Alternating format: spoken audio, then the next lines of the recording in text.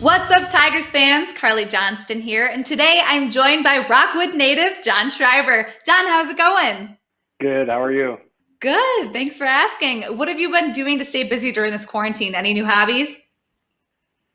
Not really. Just playing a lot of video games. Just been keeping in shape, exercising, throwing, and doing all that stuff. Love it. Okay, being a Michigan native, how incredible is it to be in your hometown team's organization? It's incredible. It's a dream come true. I've always wanted to play baseball for the Tigers ever since I was a little kid. So it's just incredible to be on the team and in the organization. So it's just been an awesome ride. Yeah, no kidding. What was it like getting drafted by the Tigers? Like, what was going through your mind when you heard your name called? My mind was just racing. Everybody in my family was just so excited. There was tears going everywhere, and it was just incredible. So it was definitely a special moment in my life. So growing up in Michigan, were you ever at any Detroit Tigers games, hoping one day you'd be out on the field?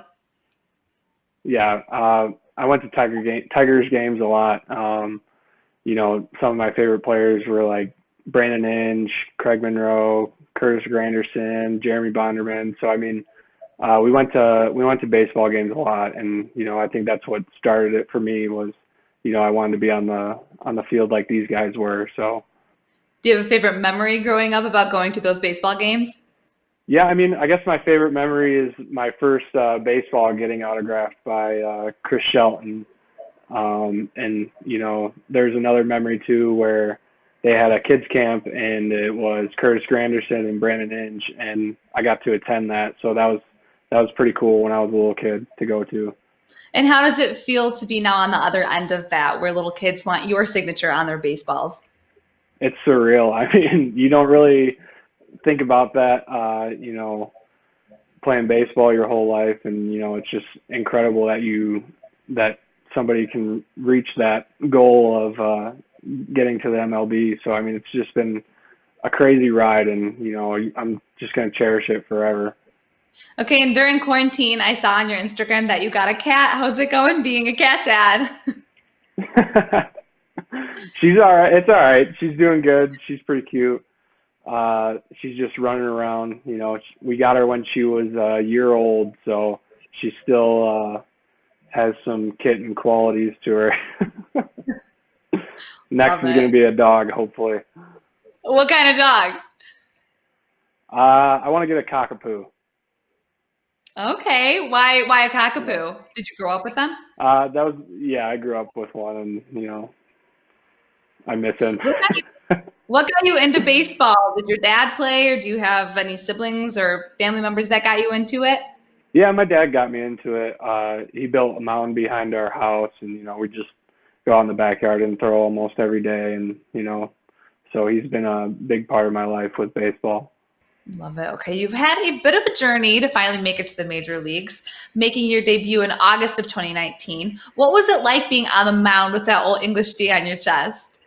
It was awesome. A lot of the veteran guys, they told me to once I get out there just to like step off and turn around and take it all in for a second before you throw your first pitch, and I ended up doing that, and it's just gonna be a memory forever, and I'm gonna cherish it forever. So absolutely. And you earned your first major league win the following month, pitching the final 2/3 of an inning in the win over the Athletics.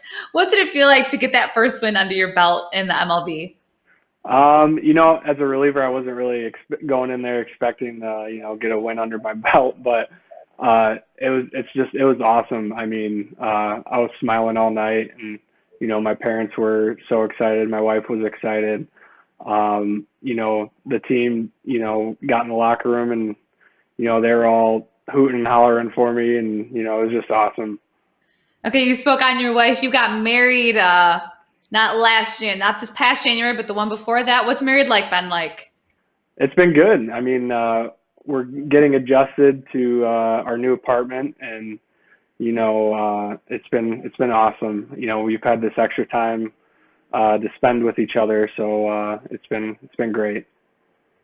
I'm sure quarantine has been a good test. All right, pivoting back to baseball, spring training this year. I know it was a shortened one, but how do you feel your gameplay was during the time you had in Lakeland?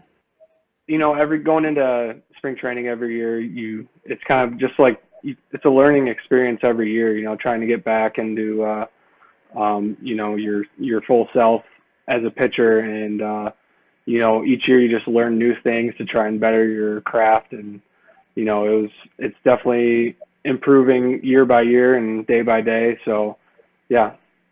Awesome. Okay. And it must be hard not to be training at the facility with the team. But what are you doing to stay ready for when the season does resume? Just been doing workouts that our trainer's been sending us, and throwing bullpens and stuff like that. Just trying to stay ready when the season starts. So, I'm as ready as I can be for when we get started up. Gotta stay ready. And what do you miss most about the baseball season? Just like the chemistry, all the guys have together. Everybody's laughing every day, having a good time playing baseball, and I just miss all the guys on the team. How do you feel about the possibility of playing in front of no fans or limited fans when the season does return? It's definitely going to be a change of scenery, that's for sure. But at the end of the day, we're just trying to win. So trying to win a World Series this year and years to come. So nothing's going to change with that. Okay, and who are some baseball players you've modeled your game after? Me as a sidearmer, I watch a lot of video of Cishek and Pat Neshek. So, those guys I try and learn from by watching videos. Okay, what are you hoping to accomplish this season when it resumes? To play to my best ability and trying to help the team win. Last but not least, is there any advice you would give to an up-and-coming baseball player hoping to make it in the MLB? Just never give up. Just keep working your hardest. You never know what can happen. So, just keep working hard. Well, John, thank you so much for joining me today. It's been a pleasure talking to you. I hope you stay well during this time. See you guys next time.